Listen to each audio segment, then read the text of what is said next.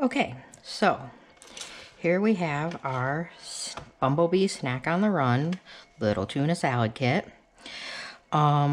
These were on sale, and I bought them thinking they might make a nice work snack, but we're in quarantine, so that idea is shot to hell.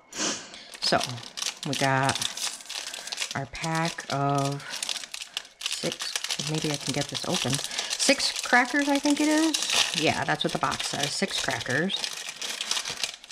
Open that bad boy up.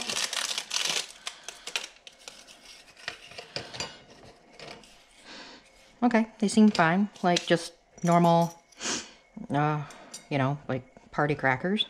And then we got the little pre-made tuna salad already mixed, which is concerning, I guess. Maybe it'll be easier.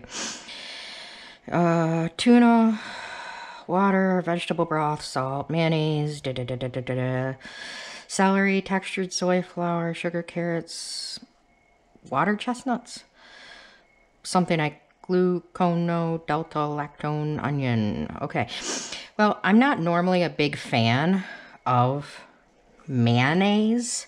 I'm pretty finicky about it. Okay, so it's all just in a little can here. Smells like tuna salad. So, let's go ahead. I will spread some of this on some crackers, and then we'll sit down to have my lunch. Okay, I gotta be honest, I'm kind of picky about food, and let me tell you, this doesn't look like any tuna salad I've ever eaten in my entire life. So, usually when I make tuna salad at home, for any reason, it's like I like little green onion, maybe a little celery, or white onion, red onion, whatever. Onion, celery, maybe a smidge of dill.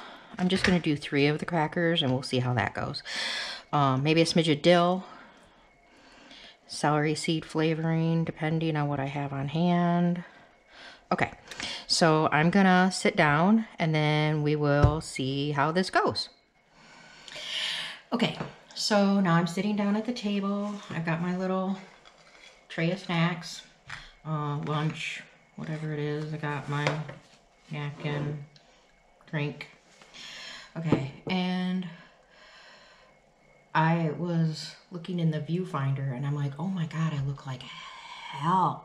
Like, bags under my eyes and how pale I am. I mean, it's April 2020, so I haven't been outside even incidentally, barely. But, okay, let's see about this. You can see maybe a little better there. It has the chunkies in it, and I didn't put a ton on the cracker, but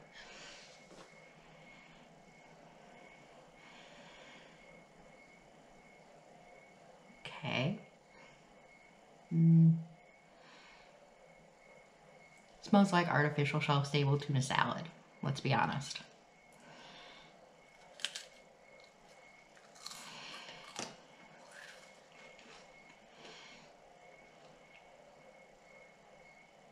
Oh my God. Oh, that's awful.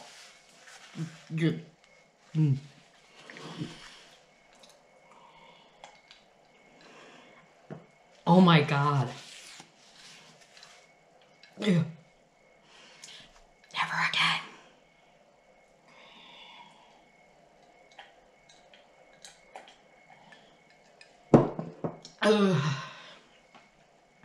Okay.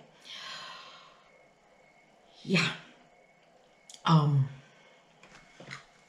Thank God the garbage is right there.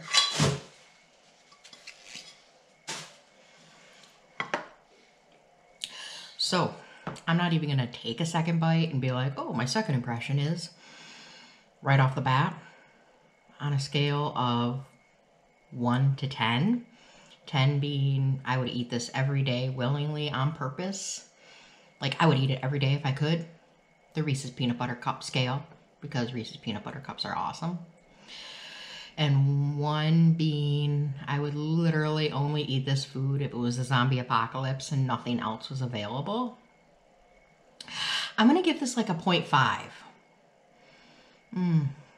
You know, if it was a zombie apocalypse and there was anything else available, I would go for that first. But I mean, if that was all that was available, like, you know, very end of season 4, early season 5, before they made it to Alexandria, Rick Grimes. I mean, at that point, I'd probably go ahead and eat it. You know, I mean, I guess if earthworms were available, I might try those first. So, definitely don't recommend. 2 very unenthusiastic thumbs down. Avoid.